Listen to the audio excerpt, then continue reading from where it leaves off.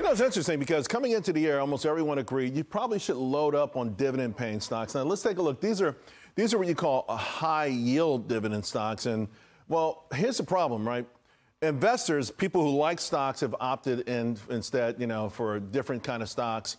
And people who like yield have opted for money markets and treasuries. The bottom line is it's left really no buyers for these high dividend yielding stocks. So they've been under pressure. But if you go back to 2001, I mean, that's what you call easy money, folks.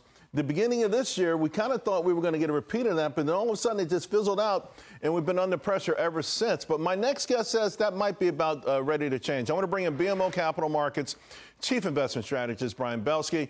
Hey, Brian, welcome to the show. So you're saying, I mean, I like the risk reward here, and obviously these are high dividend yields, you know, so, but you're thinking it's overdue in part because of the forward PE ratio. Walk us through this. I do. So thank you so much for having us. It's great to be back. You know, the month of October was tough on these high-yielding companies, principally because of what happened in the bond market. And we started to see the last kind of week or so of October, it began to change a little bit with so much focus on the Magnificent Seven being sold off.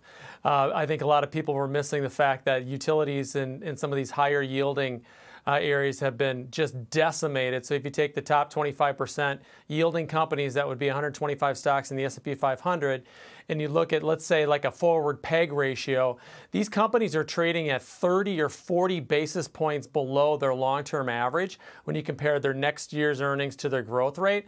That's providing some significant value. We as strategists for years have been talking about dividend growth versus dividend yield. That's what you really want to buy. But I think people that got slammed, that they're just simplistic, they were looking at yields in too much of a simplistic manner and really got buried in these stocks. I just saw a great academic paper. I'm going to have to tell you about it, and I'll tweet about it. I just have a mental block over the weekend that talked about this. Because, listen, some of these yield growers, sometimes you can increase your yield by a penny, right? And you're still an aristocrat and those kind of things, I think, to your point. But here's what, just so folks, I'm putting on one of your charts on the screen for the audience to see.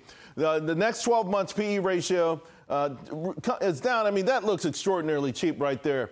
And then, of course, Brian, you're talking about the growth potential. We're seeing the growth potential of these yield companies turn higher. This has the PEG ratios low. And here's your PEG ratio, 1.36 versus a 20-year average of 1.76.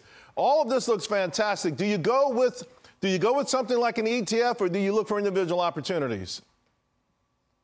It's a great question. We would look for individual opportunities, especially given the fact that, you know, it's an overused phrase, but we're in a stock picker's market. I think we're entering a period of moderation where you want to own a lot of everything. So let's call it value stocks, growth stocks, dividend growth stocks, dividend yielding stocks, and oh, by the way, small caps. So you always want to buy, I don't know, someone told me once, buy low, sell high, and these companies have just been decimated, brother. And so I think it's time to find the best growing areas that are the most attractive, that the market's really beaten up on. Although we have to admit that buy high and buy higher has worked with the Magnificent Seven. Would you be buying any of those?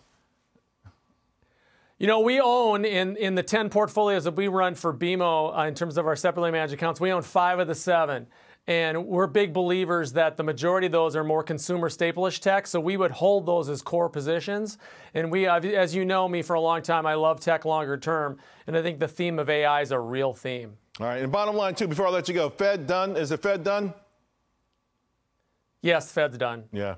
Hey, Brian, it's been too long. I want to get you in the studio again. It's been too long, my man. I'll see you in a couple of weeks for our forecast. Sounds good. Thanks a lot. Folks, we'll be right back.